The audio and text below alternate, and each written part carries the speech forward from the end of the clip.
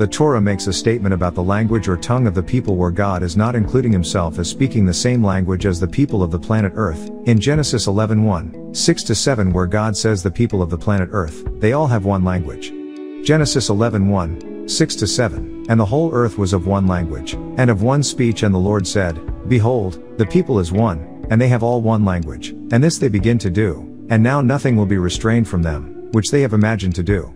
Go to, let us go down, there, and confound their language, that they may not understand one another's speech? The Aramaic, Hebrew, word used for language is safah. When God decided to come down and confound the languages, which is the word Balal, he broke up the language that they were speaking into different tongues. Make note the word used for earth is Eretz, which is the same as the Arabic word ard. If you read closely, you will see in verse 6, God separated him/herself from the planet Earth by saying, and they all have one language.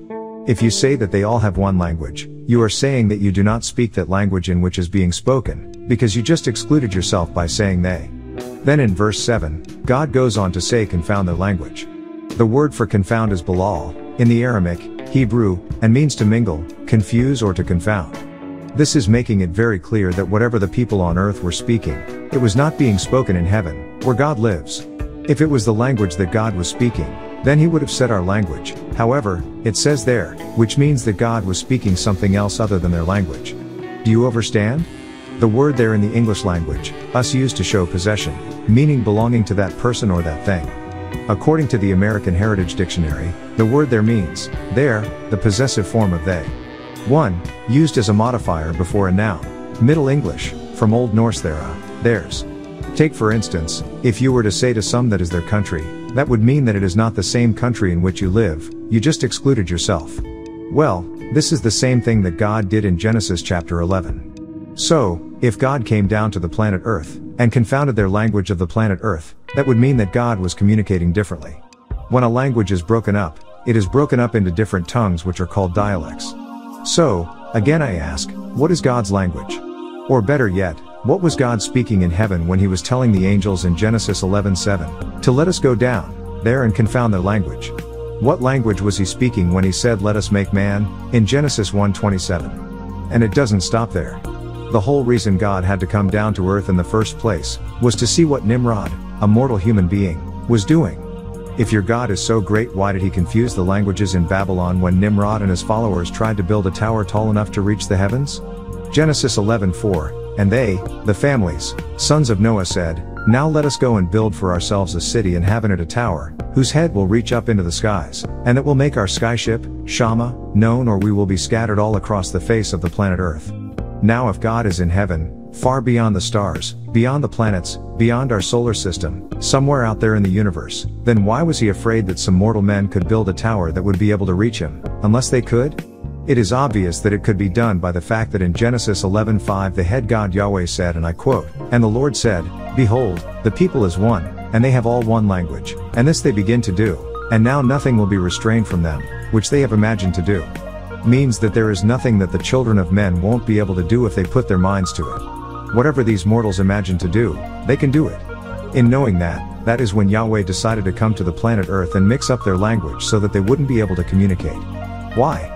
Why would God have to go through all of this? If God has a much power and control that people say he does, all he would have had to say was Nimrod, the angels and I talked it over and we don't want to come up here. Being that he was the Almighty God, Nimrod and his followers would have respected that and stopped construction on the tower.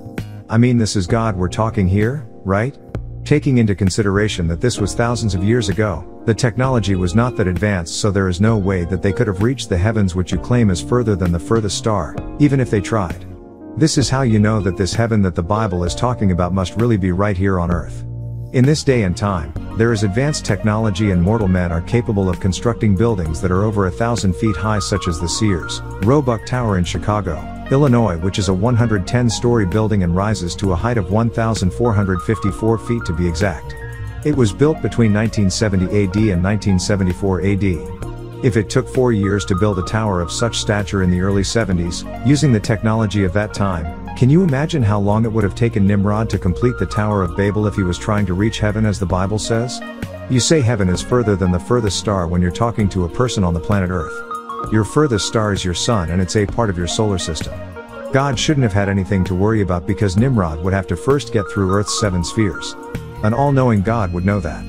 The spheres are troposphere, exosphere, stratosphere, heterosphere, mesosphere, homosphere, and thermosphere. It is obvious that someone gave you all the wrong interpretations of the Tower of Babel story, or what is written in the English is not what was originally written. Again, you have been tricked.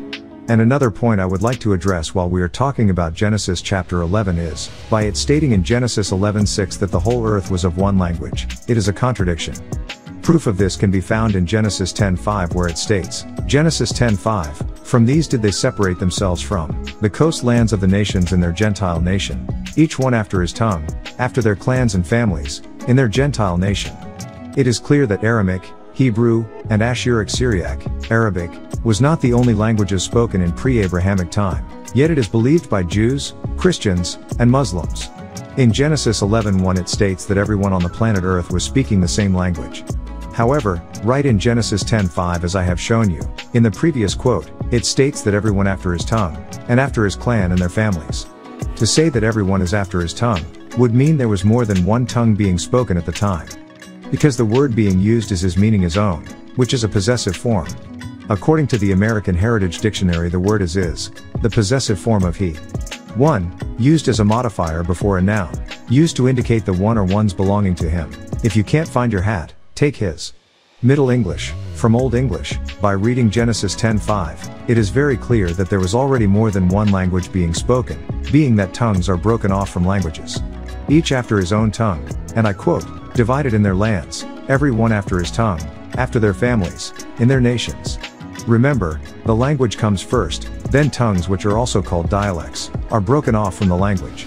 Genesis 11:7 is making it seem as if this is the first time that God divided the languages of tongues of people, and prior to that, everybody spoke one language. Genesis 11:7, come let us the Elohim Anunnaki and Yahuwah go down there and confuse their words so that they will not understand one another's words. The word for people in this quote is the Aramaic, Hebrew, word am, meaning nation of people. This clearly states that God is talking about one nation of people and that all of them, within that nation spoke one tongue. And these people according to Genesis 11:9 became known as the Babylonians. As you can plainly see, there was already more than one language. So, this is indeed another contradiction of your Bible.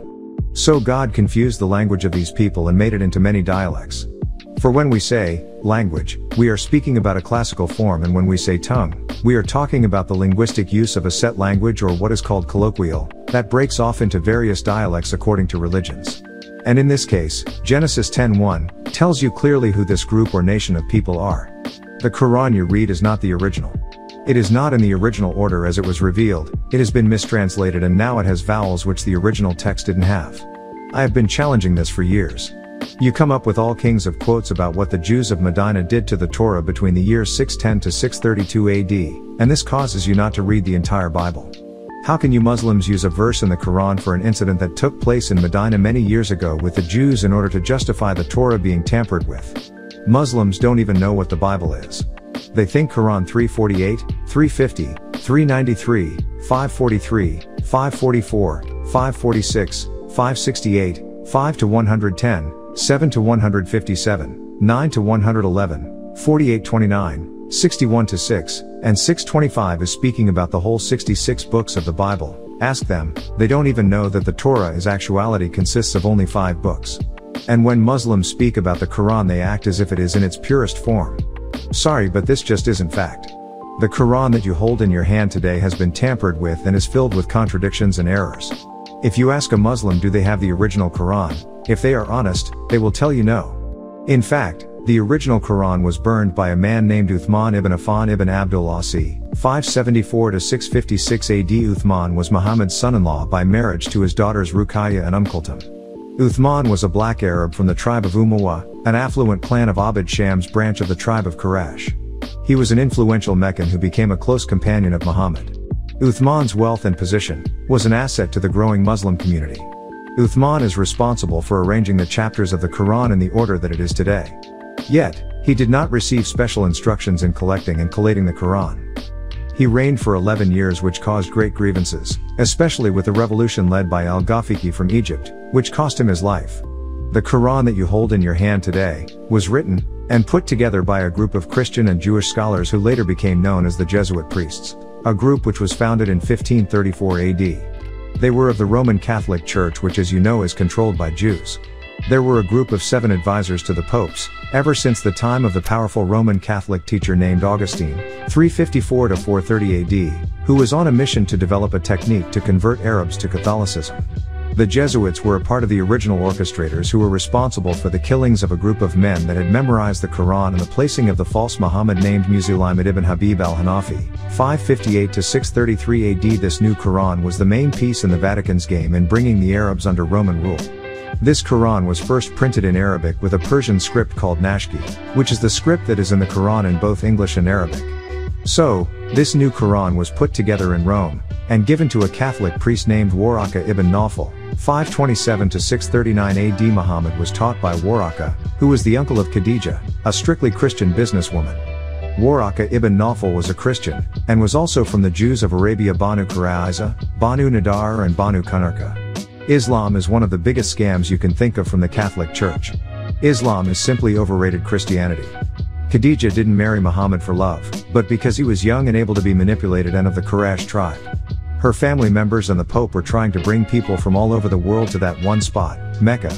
A Christian named Abraha came from Ethiopia in the year 570 AD, to try to overthrow Mecca and bring in his trade. The Quraysh tribe was trying to keep control. Their family clan kept breaking up and intermarrying with other clans.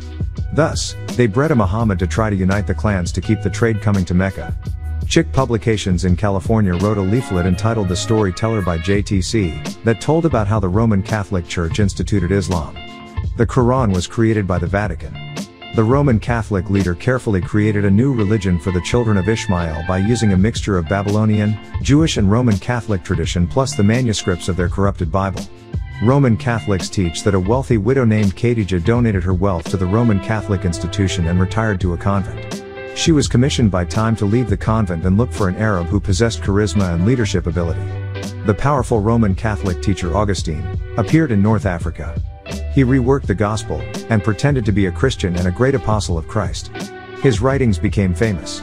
Augustine's mission was to develop a technique to convert Arabs to Catholicism. His vehicle was Muhammad. Muhammad's spiritual advisor was Waraqwa, his wife's uncle. He counseled him on the interpretation of his visions. Being a faithful Roman Catholic, Waraqwa guided Muhammad to give the Virgin Mary a place of prominence in the Quran. This would form a link between Islam and the Vatican.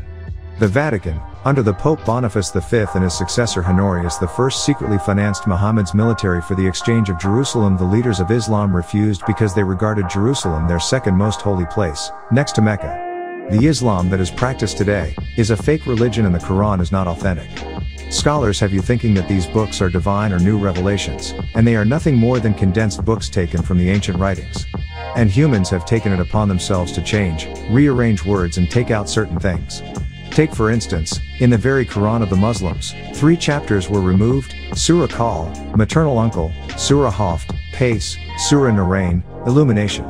They are not honest enough to tell you the truth. This is done deliberately in order to keep you under the spell of sleep or ignorance. Religion is used to keep you under control, your mind and thought patterns. And it is sad that human life is lost on some fictitious books called the Quran and the Bible that men made up. In Islam, compulsion is when someone is forced to convert to the religion or die. According to the American Heritage Dictionary, the word compulsion means compulsion, 1a, the act of compelling, b, the state of being compelled, 2a, an irresistible impulse to act, regardless of the rationality of the motivation, b, an act or acts performed in response to such an impulse. Middle English, from Old French, from Late Latin compulsed, compulsion, from Latin compulsus, past participle of compeller, to compel. Compulsion is from the word compel, which is defined as compel, compelled, compelling, compels. 1. To force, drive, or constrain. 2. To necessitate or pressure by force, exact. 3. To exert a strong, irresistible force on, sway. Middle English compellon, from Latin compeller, com plus puller, to drive, so the word compulsion means to exert force, pressure, to act on impulse, which is usually done without thinking. The Quran 2-256 says, "There is no compulsion in Islam," and I quote, "Let there be no compulsion in religion. Truth stands out clear from error. Whoever rejects evil and believes in God hath grasped the most trustworthy handhold, that never breaks, and God heareth and knoweth all things. However, Muslims will readily kill and have been killing since Islam began to spread this so-called non-compulsory religion. If people didn't accept Islam, they were killed, eyes poked out, burnt and beheaded by Muhammad and all of the caliphs. They really thought they were doing Islam a favor by making people convert by force. However, the person did out of fear, not faith, which means that they would never be a good Muslim or one who really fears Allah. They would fear the person who converted them more than their God Allah. Muslims are still going by the poorest examples. Millions of people were killed in Iraq, Egypt, Morocco, Tunisia, Libya, Sudan, Arabia, Yemen, Persia, etc., because of Islam trying to increase its adherents under compulsion. Why couldn't Allah use His powers to let the Muslims convert people peacefully to His glorious religion? That way the person's heart would be in the right place. This is why I say Muslims are worshipping a powerless God. This religion started 1,400 years ago, and you still have bloodthirsty Mohammedans running around trying to convert by way of the sword. Then you have prominent sheikhs in the Islamic world who have a major influence over the weak minds of the people. These so-called learnt men can say anything and people believe in their words without investigating or using their own brains to think something out logically. One such person is Sheikh Muhammad Mutawalli al-Sharawi. He is one of the most famous so-called scholars in Egypt. He has television programs that millions of people watch all over the Islamic world and follows his opinion. On his show he attacks Christianity, calling them infidels and stirring Muslims in Egypt into a frenzy to attack Christian churches, bomb them and kill the infidels. In one of his books You Ask and Islam Answers, page 52, part 2, he states, "Some ask, how does Islam say that there is no compulsion in faith, and yet it commands the killing of the apostate? We say to them, you are free to believe or not to believe, but once you embrace the faith you are not free anymore, and you should be bound to Islam, otherwise you will suffer punishment and the restrictions. Among them is the killing of the apostate, that is, there is not compulsion in embracing the faith, but, if you do, you are not free to relinquish it." Why? Why force someone to do something against their will? Think, if Allah really wanted to worship Him or follow His religion, wouldn't He open the person's heart and make them accept Islam without having to put a gun to their heads? This killing of the apostate has become law in Islam, and it is sad. Almost every major Islamic history book documents these facts. Even after the conquest of Mecca, the pilgrimage has become one of the pillars of Islam. Muhammad banned the so-called paganistic tribes from the Hajj after the year of the conquest. They were given 4 months either to embrace Islam or be killed, which is compulsion, which means to be forced, to compel, to drive, constrain. Something Allah says not to do, force the religion. According to Quran 2:256, let there be no compulsion in religion. Truth stands out clear from error. Whoever rejects evil and believes in God hath grasped the most trustworthy handhold, that never breaks, and God heareth and knoweth all things. Obviously, Muhammad and his companions went against this law. He was wrong. Muhammad himself apparently didn't have faith or thought Islam, which was supposed to be the truth, could stand up against clear error, which was the Arabs' so-called paganism. After that, Muhammad made very slight changes in the ceremonial rituals of the pilgrimage, although he destroyed all the 360 idols of the Kaaba. Yet, Muhammad himself continued to practice many paganistic rituals. He did not abolish them nor reject them. That created some panic among his followers who expected him to uproot these idolatrous, paganistic ways. Remember, Muhammad's father Abdullah was an idol worshipper and their family was rooted in it before Islam came along. And based on your hadith, Muhammad believed in moon worship. Hadith 5073, when the Prophet of Allah, peace be upon him, saw the new moon, he said, "A new moon of good and right guidance, a new moon of good and right guidance. I believe in Him who created you 3 times. He would then says, praise be to Allah who has made such and such a month to pass and has brought such and such a month.